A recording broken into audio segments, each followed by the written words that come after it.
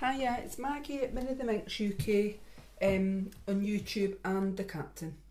I'm just going to quickly show you how to make folder pages and pockets just from envelopes and cards. And so basically your first page would be, that would get attached to the hidden hinge system here, and there'd be a pull out card on that side. So that's your very first pocket on it. And second one would be, it's two envelopes together. You could either use a third envelope to make this pocket, they're glued together, and then your pull out card on that.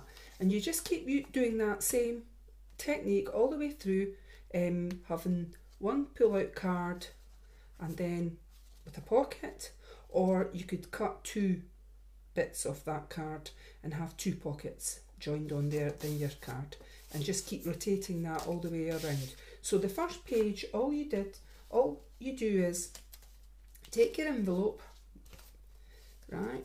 You've got your envelope and you glue down where the licky bit would be, you know, and then cut down each edge. And or you would use a paper trimmer, but you could use scissors, it depends, right? So to make your first page, you have to leave that open. Sometimes when you've sealed that bit down, these bits at the side come up. So just go round them with your glue and make sure that they're properly sealed down, just to hold. It just depends the thickness of your card. And if I would distress all the edges on these, so that when you're hooking each page together, you'll get right in the crevices, and it can make a big difference.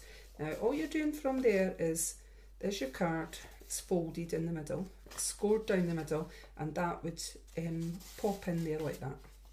So this side gets attached to your hidden hinge and it would pull out like that once decorated. You could have pockets, etc. Right, so that would be your first page. And the second page, to get the pockets, is two envelopes together.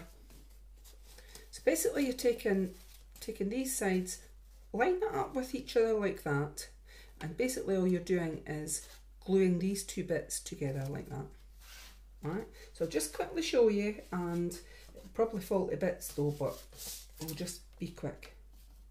So it's the two inner bits of the, well, would it be the inner bits? No, it would be the outside bits of the envelope. So all you need to do is glue one side of the envelope, right, like that, and you're attaching it to the other side, not the sticky side, but to the envelope. So if you line them up like that, you should get them even.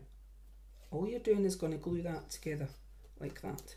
Now my glue's not brilliant, so it will take a few minutes to stick together, and you could just score it along that fold line, just to make sure that it's going to stick down. A little score, your scorer, and maybe fold it back again. Right, just to, it's not stuck very well. Now while that's drying, you could just double check that each of these creases, you know, that would open like that now, the book, right? You're going to check that each of these folds have been glued down, because sometimes they stick up on either side. Sometimes, like there, they're not being glued down very well. So it's just checking. What I'd actually did was, I've actually snipped off down that side of the envelope and snip down that side of the envelope, and when you do that, you tend to find that the inner bits of that will come away, so like that. So I would, if I was you, while that top bit's drying, I would go round the edges and just glue them down quickly. So I'll just show you quickly, but you'll have more time with me. So when that's dried, those two bits together, and it forms that kind of shape, like a book, as if you were opening a book like that. This side here, I would cut that down, leave just a small bit about that on it, and that becomes like your bit to attach your third page. So I would normally use my cutter, paper cutter, but as I'm, just for time, I'm just going to eyeball it and cut down as straight as I can. So I'm trying to show you that next to that line I've left about that. Now you have a choice here. You could either cut that and make two pockets with your card, So you don't need that bit, you can throw it away. So there's this is going to be your pocket. So you've got a choice, you could either put that pocket in that size and attach it there. So what you would actually have is, you would have this for attaching to your hidden hinge, that is another page, and then your third one you're going to attach, you're going to slot in this card, right, to that. Or you could cut this one down in size, you could cut that to wherever you wanted it and made your pocket. Snip that part away, and all you're going to do is you would insert that. So I'll quickly show you, if you want we can cut it down. Let's say we're going to do that size. So you're basically making a cut there, and you're going to glue this bit over because we don't need it. So just so it's not sticking up, glue it over on one side, just like that, and tuck it under here.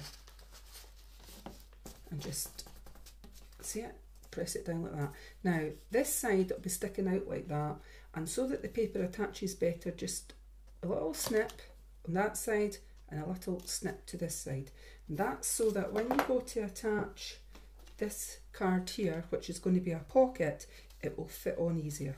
Now what you have to do is eyeball it up, line it up wherever you're going to have it, wherever you want, how far up you want your pocket. So wherever you've snipped there, what I'm saying is your pocket's going to be from that bit down to that bit, so you have to match it up. So basically all you're going to do is, you have your paper cutter out, but just for sort of quickness I'm going to mark it with my pencil, and I'm going to, I'm going to line it across like that.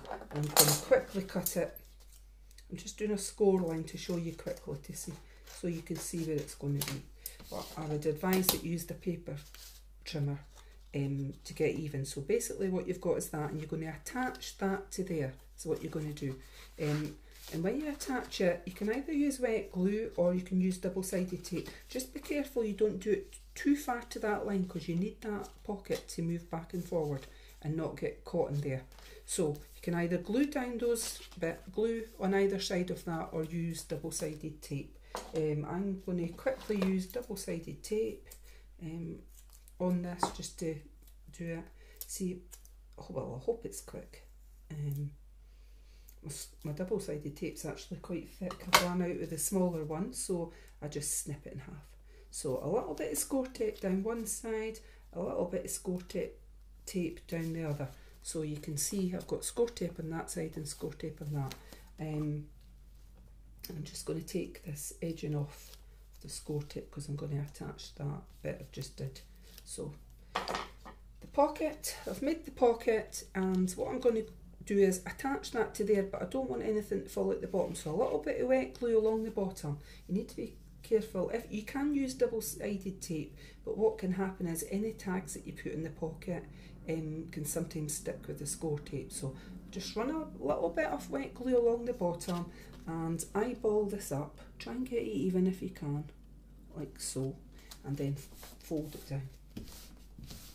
Right, now it'll take a few minutes to dry, but so that's you got that, and in there you would put a tag, or for a picture or for journaling, and you need another card here, and that's going to slot into the other open side here, just like that, yeah, and that's a pull out.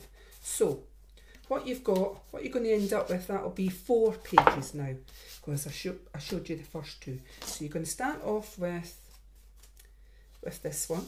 You can decorate that, put a bit of paper down there, nice paper, and decorate these for journaling or photo mats. Alright, and that'll be like that, slot in like that, and you can do the back. So that'll be page 1. And then you would have page 2. So you can cover that up with paper, and that'll become what you're going to slot into your hidden hinge. There's your pocket, and in your pocket, I've just shown you quickly, because you could make a lovely massive fancy tag. We'll just show it like that, and then you could do a little border down here, just another little pocket in front, glue down the sides along the bottom and there. You could do a little edging and slot in 2 tags. So I'm just going to quickly show you, they're not proper colours, but it's just so what you can see how it starts to build up and it starts to get thick on that, right? Yeah, just like that, and then turn the pocket over and you can put in another tag at that side, add a little bottom pocket and decorate it any way you want. Once the paper's gone, it becomes really lovely. And then that one, now what you've got to remember here, because this pulls out, is when you put on your paper, remember that just to glue the paper down this side, don't do in there. Sorry, don't do up that side.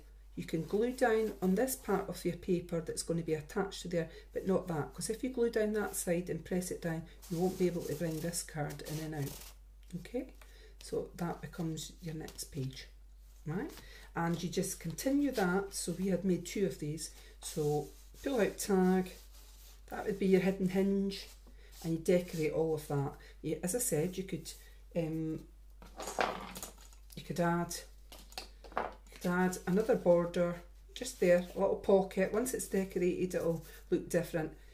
Just glue down that side, pop in some tags, and I would distress all your edges, and inside these bits I would distress them. It really comes out lovely if you do it. And the last page, it's page 4, is this one again. So this is going to be your hidden hinge. You're going to add paper down there. You can glue down that side because that's going to be your hinge page. You're not going to have a tag in there. And the pockets, cover with paper. This pocket, your tags come in this way, but when you did it, you could have actually had the tag coming out the side if you wanted. That was your preference. And a pocket on that side, and then a final pull-out tag, just like a final pull-out card for family photos or journal. And just remember again, as I said, when you're gluing on your paper from this side, don't glue down that edge or you won't be able to pull that in and out. Just along this bit here. So that's 4 pages for a journal. You can keep it going and make it as thick as you want, but I'm just going to decorate those 4, and I'll just quickly show you. I'm going to use vintage style paper stack, and there's 32 sheets, approximately 6 by 6 inches in here, and out the works, I don't know if you've got the works near your bit, but that cost 99p, and the papers in here are absolutely lovely.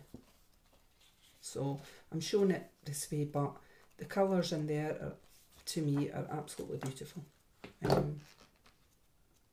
So I will come back and show you that finished project in a little while, and let you see what I've done with it. Okay, thank you for watching. Bye.